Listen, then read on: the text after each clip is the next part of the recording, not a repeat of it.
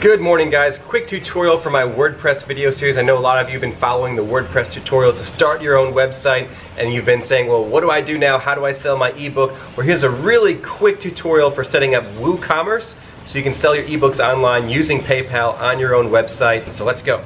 From your WordPress dashboard, go to Plugins and click on Add New, and you want to search for WooCommerce and look for the one that has millions of downloads. That's the one you want to install.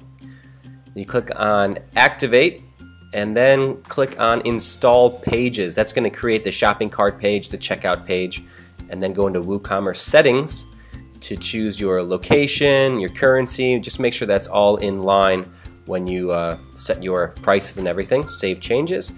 Then in the top, I go to the checkout settings, and I make sure all of the other checkout settings are not enabled except for PayPal. So I turn off check and cash on delivery, and just put your PayPal email address in the PayPal section and save that, and it'll go to your PayPal account.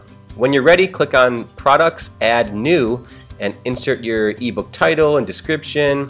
Set it as a virtual downloadable product. Put whatever price you want, and then upload your PDF file into the downloadable file section.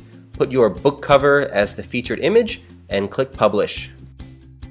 Alright, that's it. Hopefully that gets you started. That'll allow you to sell your ebook online using WordPress and WooCommerce. This is the next video in my tutorial series. Check out the earlier videos if you need help how to set up your actual website. If you have any other questions or comments about this, leave them down below, and hopefully I'll get to them in the next video. And yeah, good luck, man. Set up those passive income streams. I'm Sean Lee. This is 1 Minute a Day. I'll see you tomorrow.